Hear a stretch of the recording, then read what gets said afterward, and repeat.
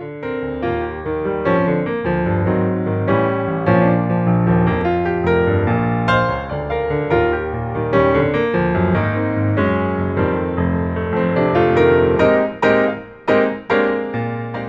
name is George Heimpel, and I'm going to be talking about the same system that Anthony just did. So it's great to follow that because I don't need to explain a lot of this.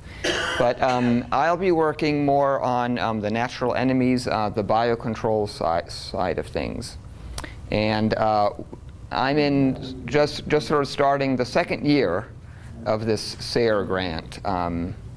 So I'll be giving a more sort of general presentation about the kind of work that the SARE grant kind of fits into, but the SARE from the first year will be there. So just as Anthony said, this is just a brief intro to soybean aphid. The soybean aphid is native to Asia, and it was first discovered in Wisconsin in the year 2000. And so this shows sort of the part of the country that it was in during just that first year. And it's now, as you know, spread through much of the soybean growing areas. And as Anthony mentioned, it's now sort of the primary, the key pest in soybean. An interesting thing is that so this is showing the millions of acres here in these black bars, or pounds sprayed within the north central states. So this is basically sprays for soybean aphid. Prior to the arrival of soybean aphid, very little spraying. Once it came, you can see that this really skyrocketed. These are NAST statistics, and this is just for the years that they're there. And so, you know, we were up to almost 10 million acres sprayed. So it's clearly an important pest. Oops, they're supposed to be. Yeah, there we go. But it would be even a much worse pest were it not for natural enemies that are currently controlling it in the field now.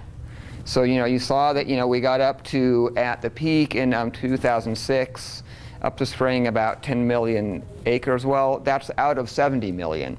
So it's not like every field is getting sprayed. And part of the reason that not every field is getting sprayed is that there are native predators of the soybean aphid that are feeding on it. And so this just shows some of these. Anthony showed a picture of a lady beetle, and there are lady beetles, and there are predatory flies and lacewings and predatory bugs. So there are a lot of predators out there, excuse me, that are feeding on soybean aphid, making it less of a critical pest than it would otherwise be. You can show this with simple cage studies, where you cage some plants, just as Anthony showed, and you leave some field sections uncaged.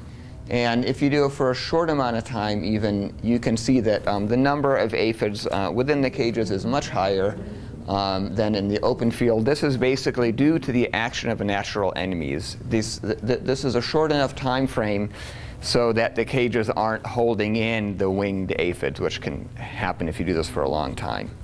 So biological control is real. It's happening in our fields, but it's not happening to an extent to make the soybean aphid a non-pest. It's still a pest, and that's because this doesn't happen in every field.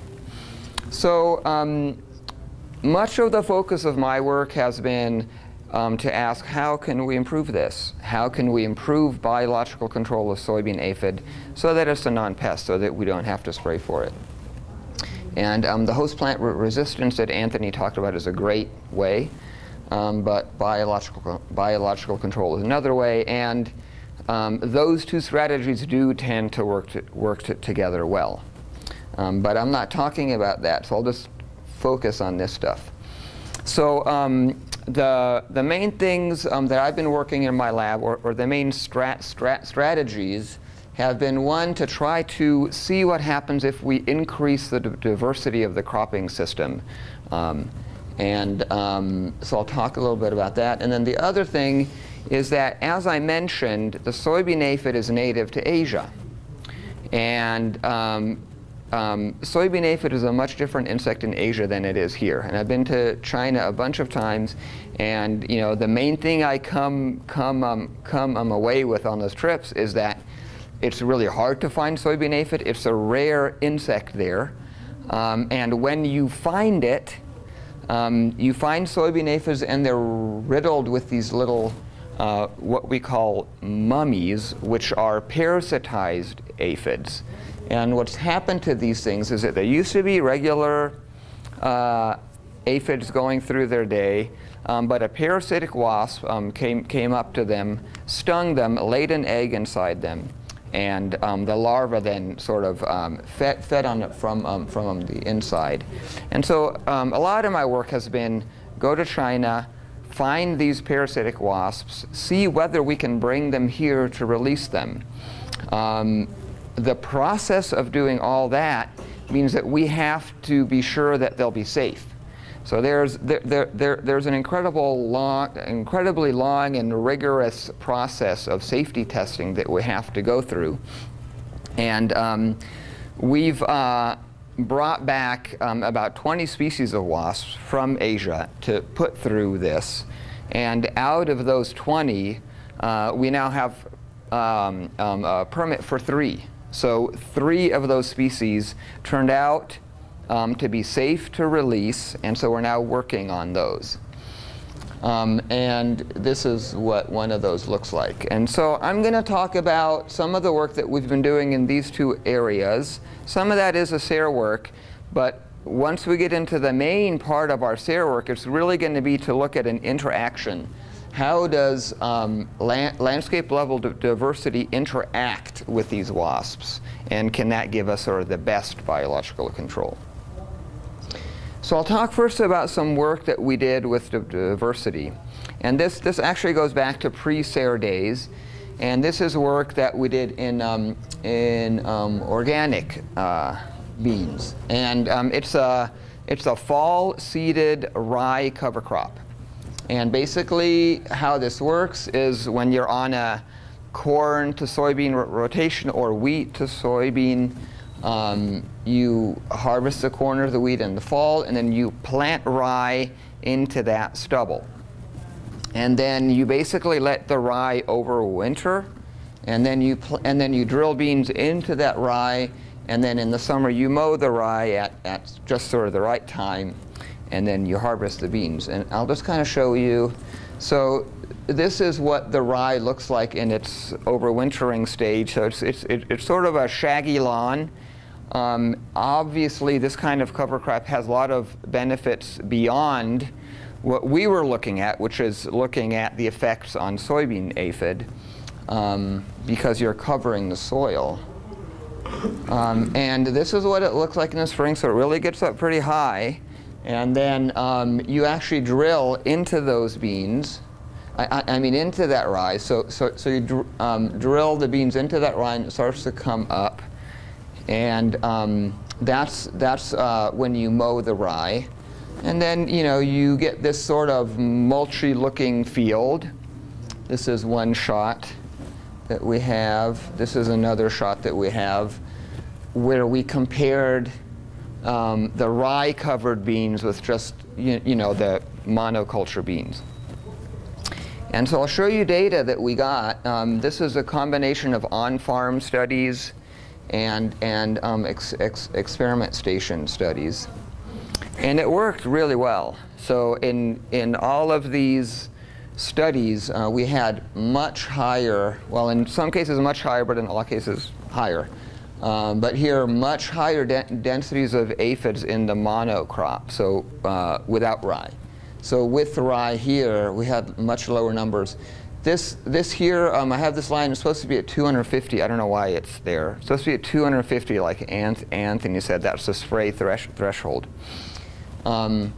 So you can see that it worked here to control soybean aphid, which is great. The danger, of course, is that the rye competes with the beans to such an extent that you get a yield drag.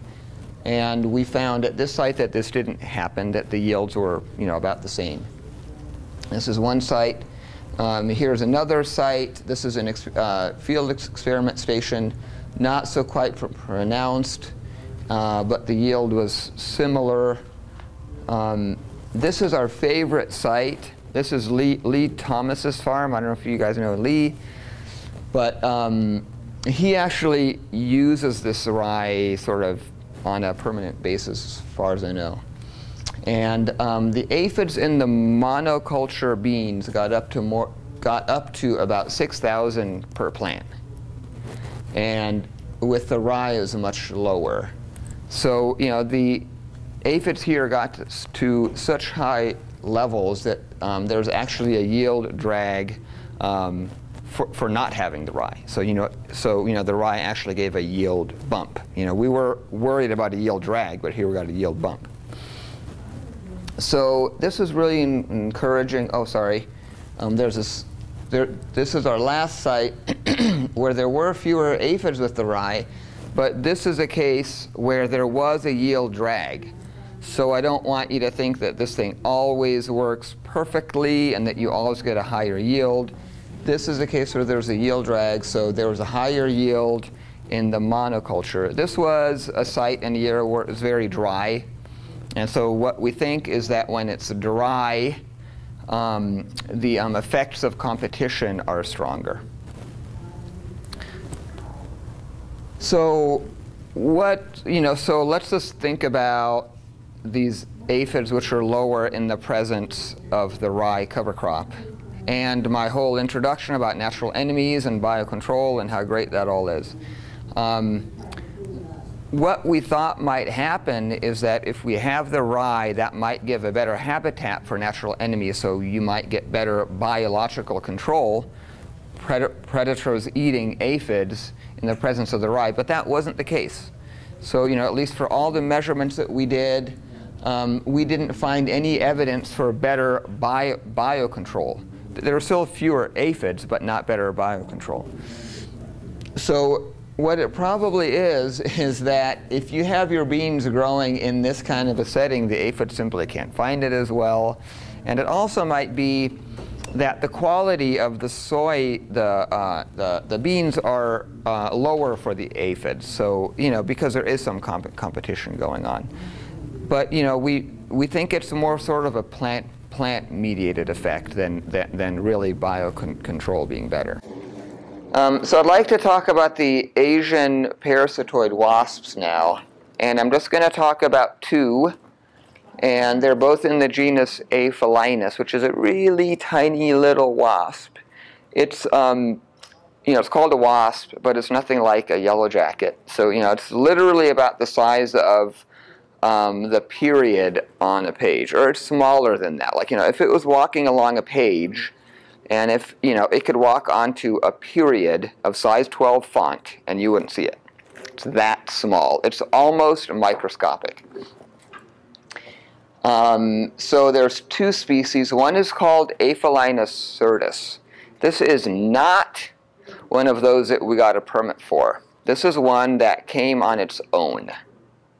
So just as soybean aphid was introduced, this one was introduced, and we don't know how. We don't really know from where, except that we know it's native to Asia. But it's now found here, and I'll talk about that one. The other one is Aphelinus glycinus, which is one that we got a permit for. So this is a safe one. This is one that really attacks only the soybean aphid, whereas this one attacks pretty much any aphid that it comes into contact with. Oh, so yeah, this is the aphid parasitoid life cycle, which I already mentioned. So the wasp lays its egg inside the aphid. That egg hatches into a larva, which feeds on the aphid from the inside, and then there's a pupa, and it pops out once it's ready, and then the whole cycle starts again. This whole cycle takes like 12 days or so, so it's pretty quick. And each wasp can lay 200 eggs.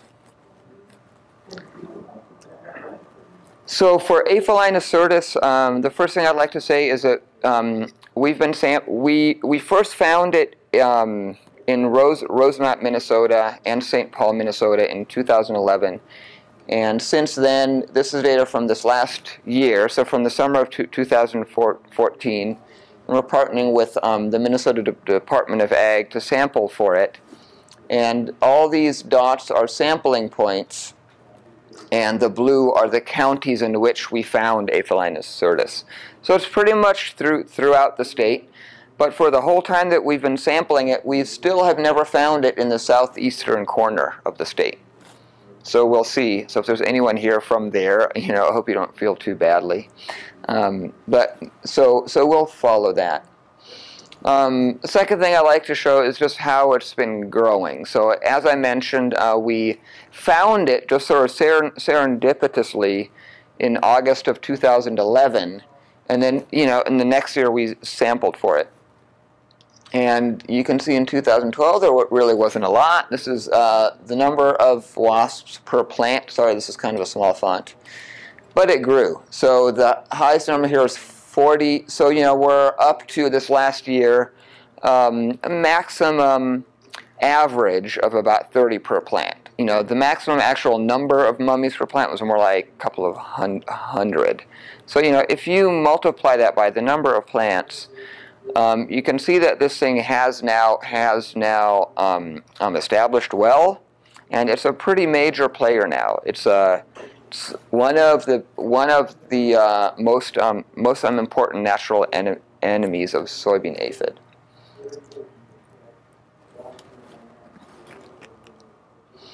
So now I'd like to talk about Aphelinus glycinus, and it looks almost the same. And we got a permit for this in October of 2012. So and we started to release it starting last summer and then this summer too. So 2013, where we did releases in St. Paul, and 2014 we did them again. We did them at, where did we do?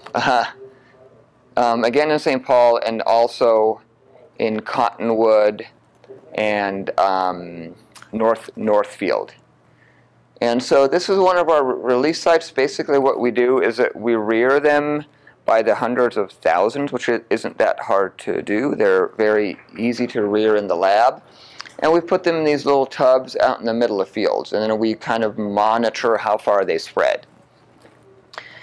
So there were these two sites that we used this last summer, and at each one we released 75,000 wasps. And this is, by the way, the SARE grant. This is year one of what the SARE grant was about. And so this was, the week of July 26th at both sites. And then you can see that at the Northfield site, we got up to, again, 30 to 40 mummies per plant in that area, like right around here, whereas Cottonwood less. So they were well able to establish during the field season at those sites. What we don't yet know is whether they're able to overwinter. We're pretty sure that the ones from the 2013 releases, which were done basically to study ways to release it, and we use those data to develop this method here.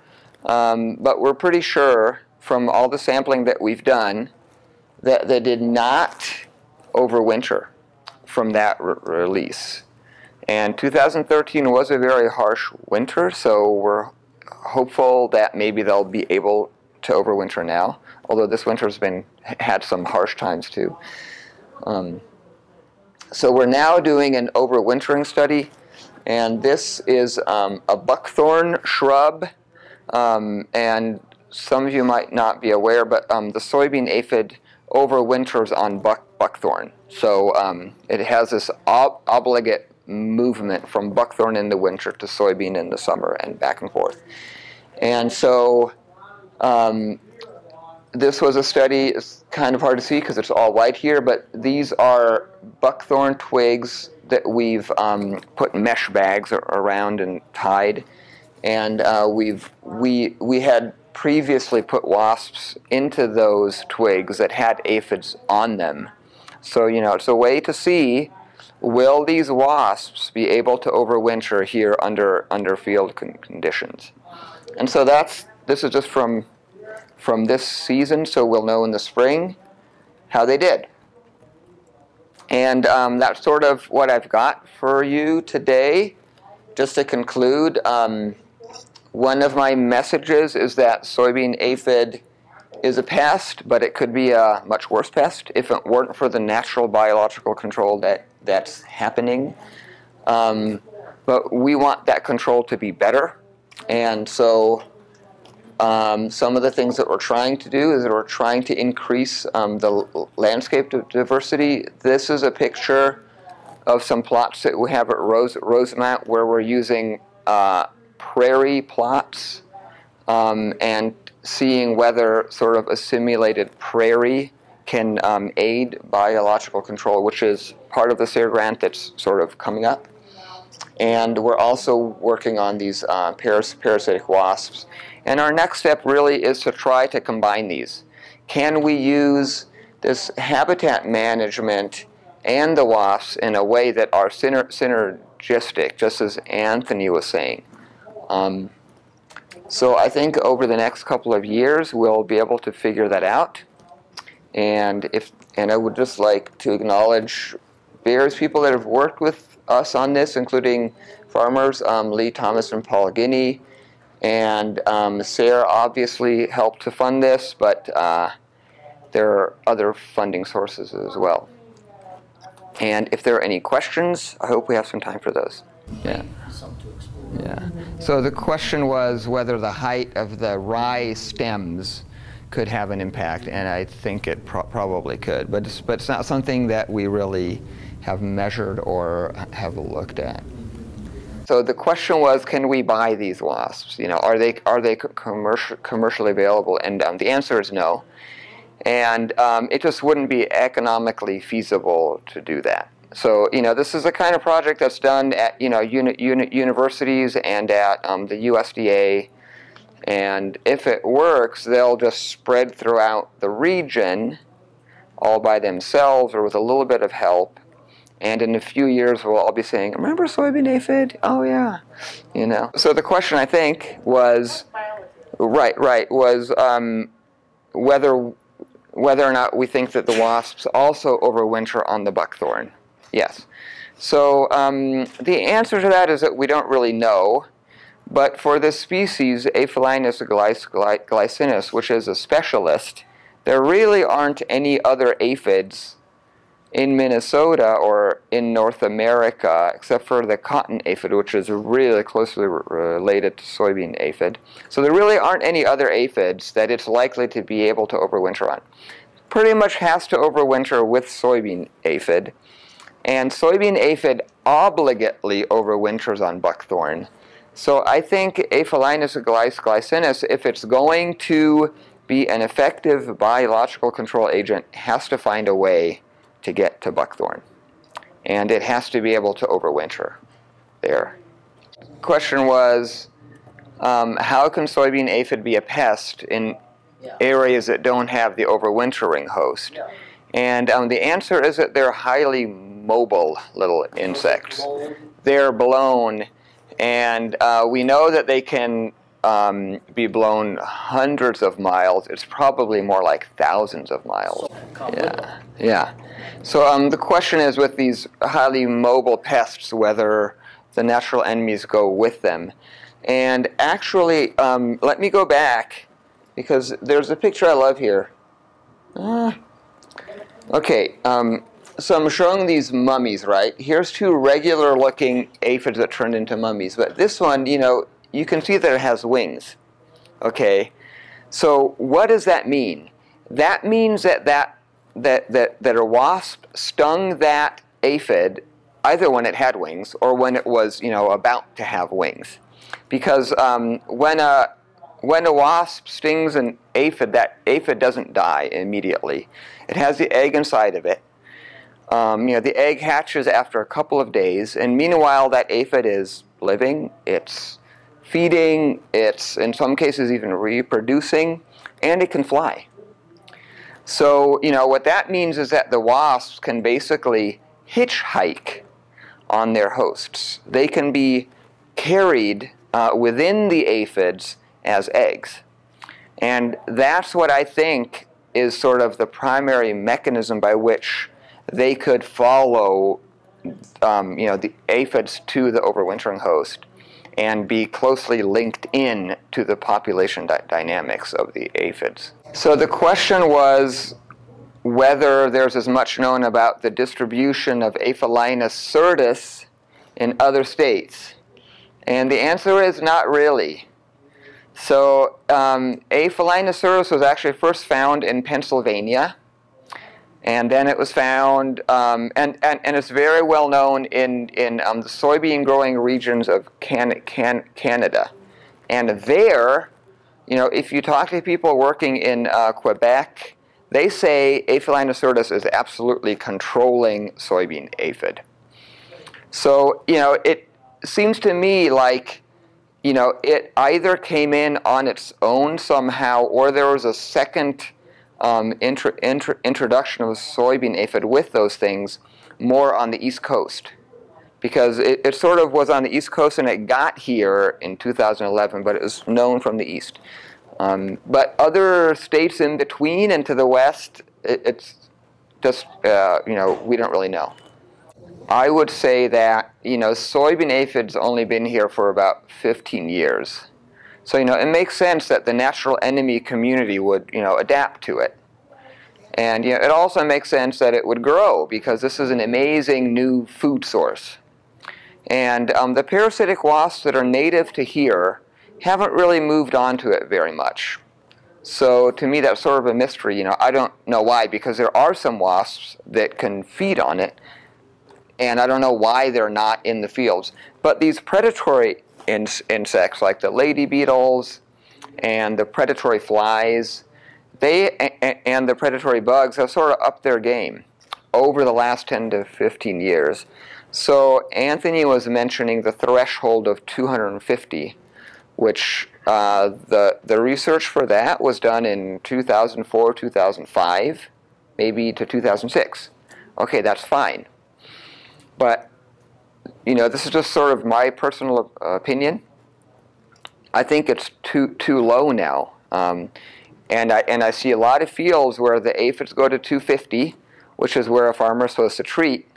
Then they go to 400, then they go back down.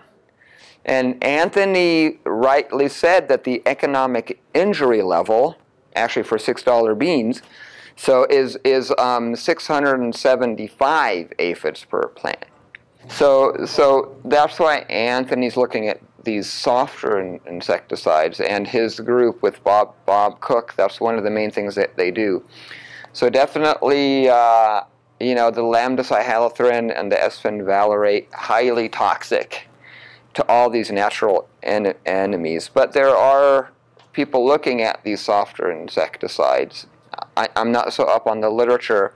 I think a lot of times you do find what Anthony found was like, oh, this looks really promising, but you put it in the trials and it doesn't work all that well. But that's not to say that there might not be some out there that are effective.